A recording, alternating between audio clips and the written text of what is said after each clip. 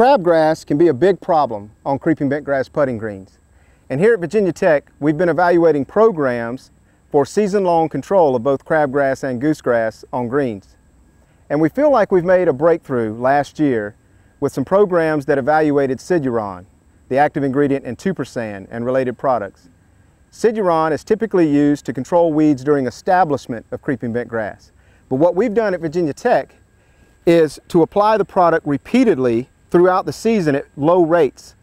And what that's done for us is giving us, with complete safety to creeping bentgrass, season-long control of crabgrass, and in some trials, goosegrass. The goosegrass control is not quite as good as the crabgrass control, but the product is performing excellently. In this trial, all of the bentgrass is clean of crabgrass except 4 untreated check plots, which are completely infested rectangles of smooth crabgrass.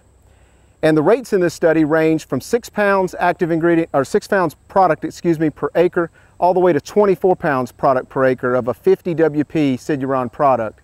And in all cases, we've gotten excellent season-long control of crabgrass when those rates were applied at 14-day intervals.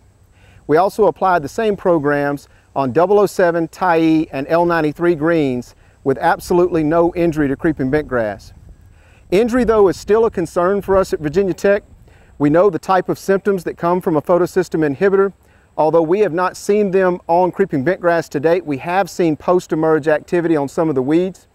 And we have seen a little bit of clipping reduction at our highest rates, 24 pounds of product applied every 2 weeks. But we're seeing this year exciting results indicating that we can lower the cost and reduce the injury risk by using possibly 6 pounds every 14 days, or maybe even less, because we got no separation between our treatments in this study. They all performed excellently. So keep your eye on the work at Virginia Tech evaluating Siduron for post-emergence or season-long control of crabgrass and goosegrass on greens.